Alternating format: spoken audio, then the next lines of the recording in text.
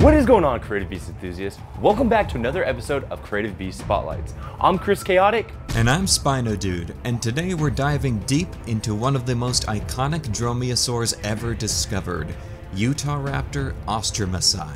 It's big, it's brutal, and it is brought to life by us, Creative Beast Studio. If you happen to have one of our Utahraptor figures, grab it because we're heading into the early Cretaceous where this feathered terror once roamed.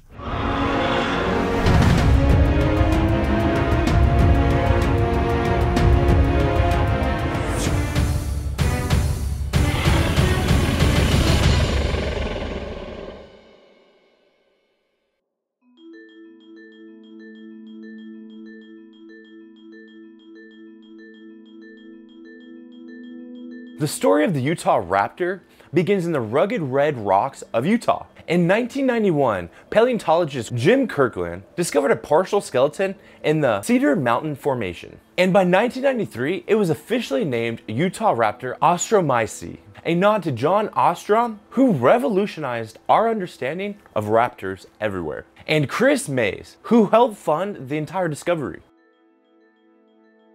Utahraptor was found right before Jurassic Park premiered, and while the movie made Velociraptor famous, in reality, real velociraptors were turkey-sized, and the movie raptors were based off of Deinonychus. But Utahraptor? This thing was huge, the size of a grizzly bear, dwarfing even the movie monster raptors. The Utahraptor was an absolute beast. Here in the 1/18 scale, you can see how massive it would be. It was 20 feet long from snout to tip of the tail, and about 5 to 6 foot tall at the top of the hip. That's massive. I'm 6'4", so that'd be about right here on me. Could you imagine a raptor standing that tall to you at the hip? Terrifying.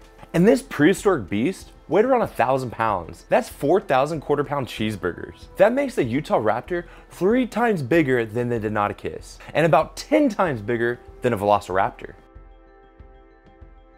This figure nails that bulk, with broad limbs, a thick tail, and of course that signature sickle claw. Over 9 inches long in life, it was used to slash into prey with devastating power, covered by a razor-sharp keratin sheath.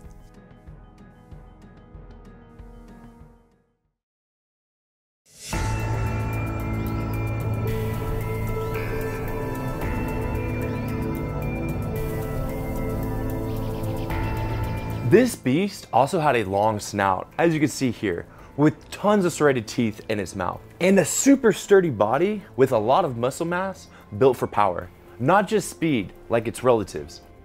Yes, Utahraptor had feathers. Even at this massive size, it belonged to a lineage evolving towards birds, the dromaeosaurids. While we don't have direct feather fossil evidence from Utahraptor itself, its very close relatives, like Microraptor and Velociraptor, definitely had them. Creative Beast Studio did their research. This model features detailed plumage across the arms, tail, and back, accurately reflecting our current scientific understanding. Even the wings are properly attached to the second finger on each hand. The coloration is even inspired by the harpy eagle, a modern-day raptor. And not all feathered dinosaurs were small.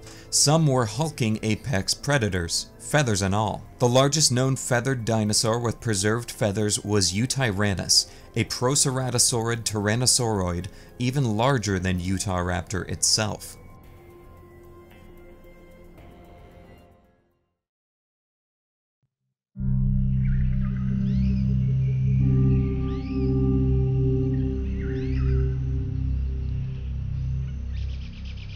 Could you imagine a pack of Utahraptors hunting together, eyes locked in on a herd of iguanodons? Speed, strategy, and claws made them devastating hunters. There's fossil evidence suggesting group behavior. Multiple Utahraptors of varying ages were found together with a potential prey animal. It's debated whether it was a pack or a predator trap, but the idea of coordinated hunting is hard to ignore. Some modern-day animals work together to bring down larger prey, while not necessarily forming a larger social dynamic. Regardless, seeing these massive predators hunt would be a sight to behold. This figure allows you to capture all those moments. The crouch, the pounce. It's a scene frozen in time for you all to enjoy. Utahraptor lived about 125 million years ago in a warm, semi-arid environment with dense vegetation, rivers, and floodplains. This was the Cedar Mountain Formation, one of the richest fossil beds in all North America. Utahraptor shared its world with early hadrosaurs, other theropods, and even armored herbivores like Gastonia. With its larger size and bulkier build, it may have been one of the only dromaeosaurids to willingly take on an armored ankylosaurid. It was a top predator in a thriving, competitive ecosystem.